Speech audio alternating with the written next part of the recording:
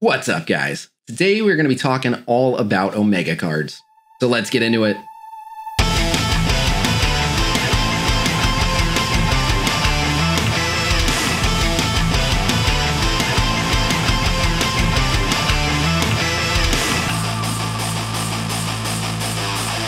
Alright, so Omega cards are a big confusing mess, and this is made much worse because the game does a really terrible job of giving you the information that you actually need to make informed Omega card choices.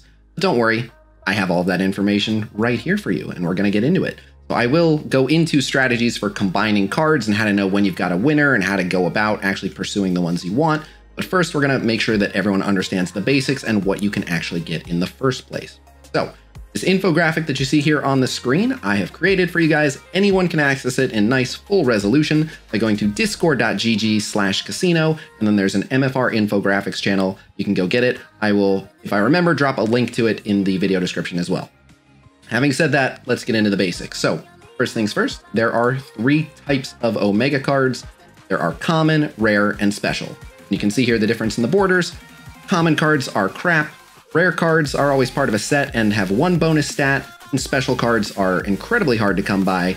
They're very good, they give 2 bonus stats, and they are also always part of a set.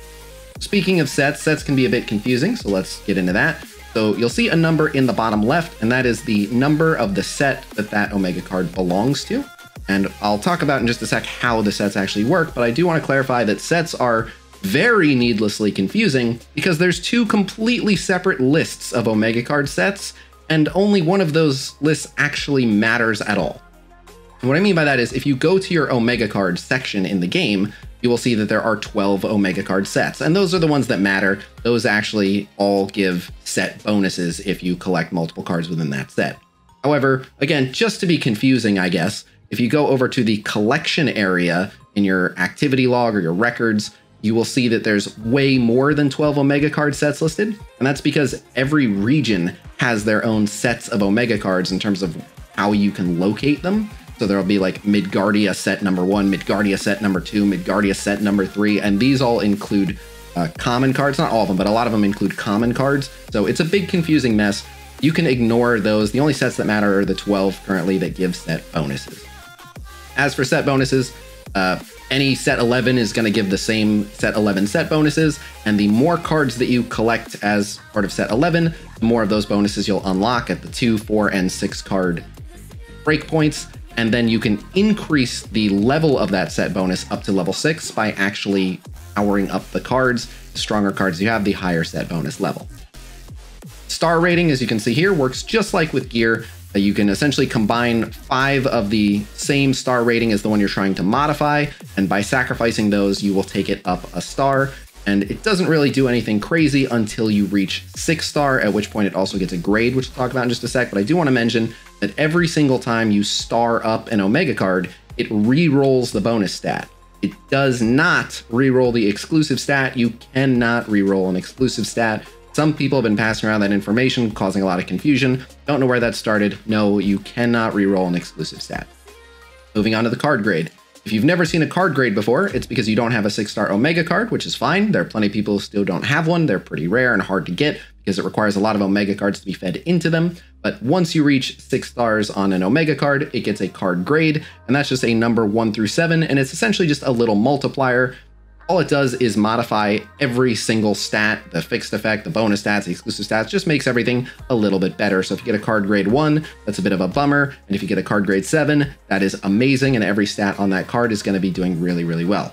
However, you don't really have too much control over what bonus stats you actually have on the card if you're re-rolling it, trying to get a better grade. So a lot of times you end up just kind of taking whatever grade you can get because getting the stats you're looking for are more important than getting an extra 1 or 2% out of those stats, but risking getting completely different stats that you don't want.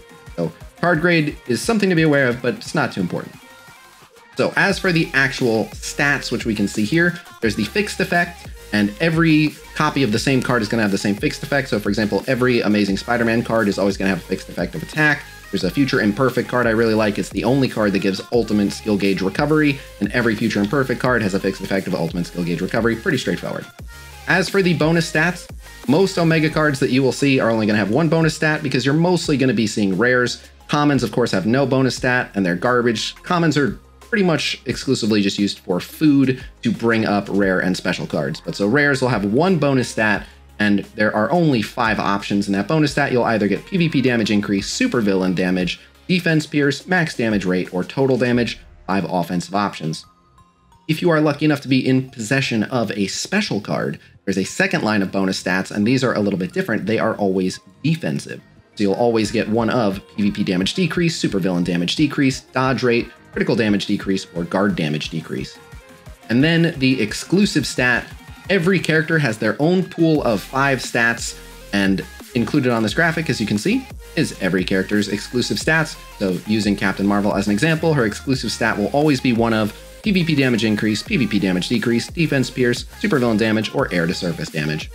So that's the basics of how this works, and now I'm going to show you the strategy that you want to approach for combining them, and of course I'm going to let you in on what I feel is the big secret when it comes to Omega cards, the main thing that I think everyone should be aware of that will make it much easier to decide how to pursue your Omega cards.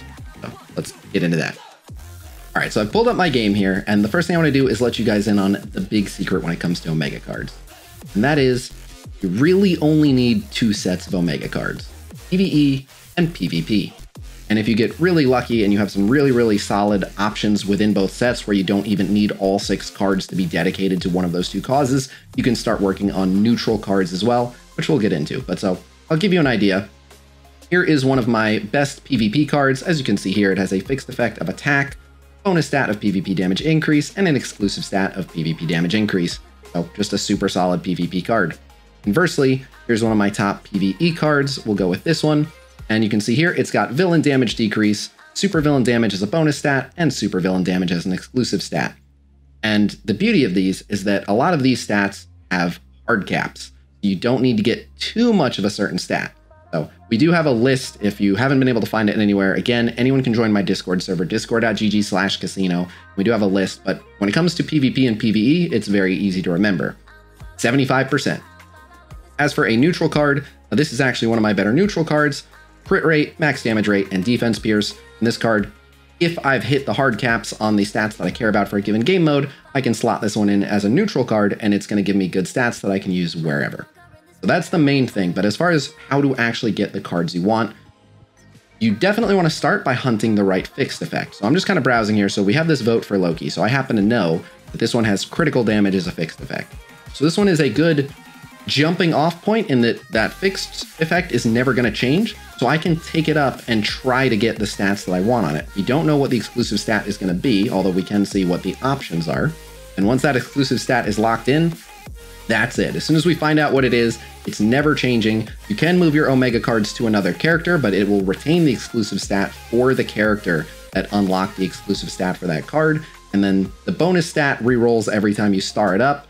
So really, you only have your fixed effect as a grounded point of reference until you know what the exclusive stat is, at which point you have 2 stats that are not going to change, and then you can try to really get the card where you want. By the way, quick note, I get asked all the time, so should I not be just using the combine? If you want to be smart about your Omega cards, no, do not just use the combine. You can browse them real quick, and if you look over and you're like, I'm not keeping any of these, they're all trash, then it's faster to use the combine. But if you don't want to risk combining a card that you may actually want, do not use the auto combine. But anyway, back on the subject of if you have a ton of cards and a bunch of them are locked, the fastest way to unlock cards en masse is to go to squad and then card storage. And you'll see here all the locks, but it's actually much quicker to unlock them from here. So we'll go down to the bottom here and unlock, unlock, unlock. You can see this is much quicker than doing it from the other screen. All right, so now we'll head back to the actual Omega cards here. By the way, a quick little aside story, but if you want to have a little bit of a laugh, essentially what you're trying to do is raise up the cards that you want. So for example, Future Imperfect, as I mentioned earlier, it's the only card with Ultimate Gauge Recovery, which is pretty important for Captain Marvel. So I am trying to raise that card up. I would absolutely love to have one of these for PvP. So I took it up to 4-star and I found out the exclusive stat is Defense Pierce. That's fine. It has a bonus stat of Supervillain Damage, which is a bummer because I can't use it for PvP, but it is a decent PvE card. So I have been trying to raise up a replacement or an alternative for my PvP set, and I have 2 5-stars here. I have ultimate gauge recovery, super villain damage, defense pierce. And then I have ultimate gauge recovery, super villain damage, and defense pierce. Very unlucky. Also, what you can't see here is that I actually did a reroll on the 6-star one, because if you want to, you can reroll a 6-star by sacrificing another 6 into it, and that will completely reassign the bonus stats and the card grade. And I rerolled the 6-star one that I have here.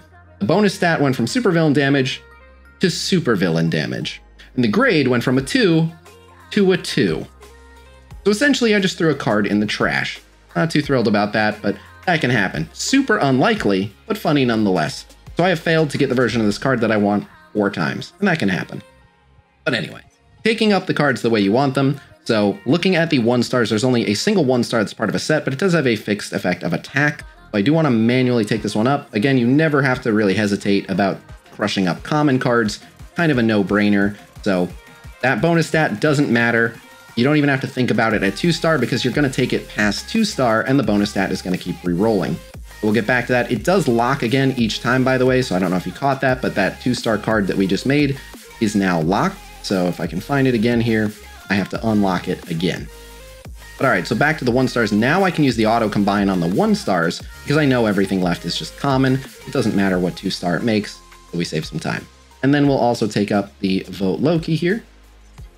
And beyond that, I don't care about the rest of these 2-stars because they're either commons or rares that I'm not going to use. And we'll talk about set bonuses in just a sec, but now that we've done that, use our old friend, the auto combine for the 2-stars, because it doesn't matter. So yeah, we got a bunch of common blue cards. Great. Those are just going to be food. So now we do have to unlock these again, assuming that we actually want to do something with them, which is what we're doing here. Now, my note on the set bonuses. Essentially, here's what you need to know about set bonuses. And if there is another part of this video that could be construed as the big secret when it comes to Omega cards, also this. Set bonuses are not that important. If everything lines up perfectly and you get all really good rolls and you're really happy with all the fixed effects on all the cards in the set, then the set bonuses are nice little extra stats. But here's the thing.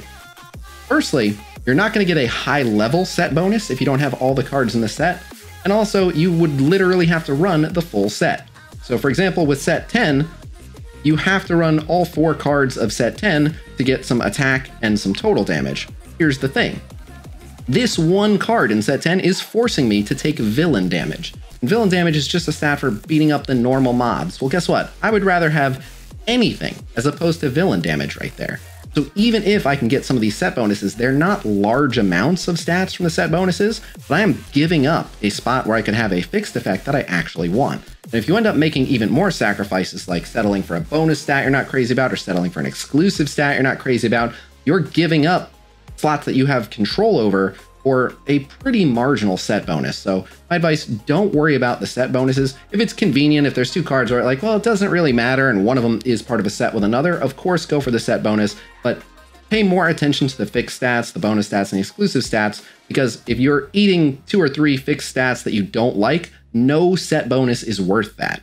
And a lot of the sets have an HP card that you may not want, or whatever it is, guard damage, critical damage decrease. There's some fixed stats that are just not worth having, even for the set bonuses, which again, if you're not running the full set, even the level of set bonus, they're not good. It's not worth it. But all right, moving on. So we'll see what we can do with this Vote Loki card here. We've got some more rares to consider here. So let's start with the Vote Loki here, and we'll go ahead and selectively combine. Now we're going to find out the exclusive stat, and this is the point at which we find out just how valuable this card actually is. So let's find out. And the exclusive stat here, PvP damage increase. Now we're talking. So now we have guaranteed on every version of this card going up, critical damage and PvP damage increase.